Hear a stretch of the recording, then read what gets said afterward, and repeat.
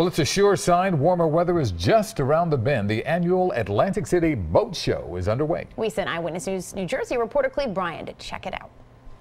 Whether you're an avid fisherman or fancy life on a luxury yacht, the Atlantic City Boat Show is the place to let your dreams run wild. They're like little kids on the candy store, excited, sitting up there, pretending like little kids, pretending they're the owner. Sponsored by Progressive Insurance, this is the biggest indoor boat show in the Northeast.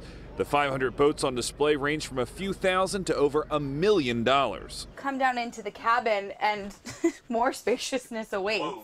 Yeah. It's like a nightclub. I know. Yeah, it's pretty cool.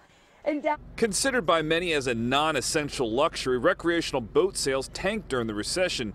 But industry experts say as the tide of consumer confidence rises, so do boat sales. For the last 5 to 6 years, you've seen a consistent lift in sales of anywhere from 5 to 10% each year. For many local dealers who offer steep discounts this week, the boat show is a crucial kickoff to the season. The boat show can account for up to 60% of our total business for the year, so it's very important for us. But the show isn't just for buying boats. There are every boating and fishing accessory you can imagine, and lots of hands-on displays, like climbing aboard a Coast Guard boat, operating a virtual reality boat,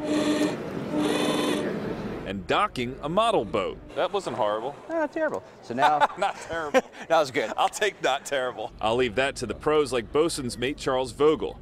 Here's my favorite, the Hobie Eclipse paddleboard. So I know the deal. They sent me to the boat show because they want me to do this like last year, except fall in. But guess what? It ain't gonna happen. I'm staying dry. Okay, I'll get a little wet to talk to these guys. You riding in a boat? In the boat. Are you having fun? Yeah. And at the boat show, which runs through Sunday, that's what it's all about. In Atlantic City, Cleve Bryan, CBS 3 Eyewitness News.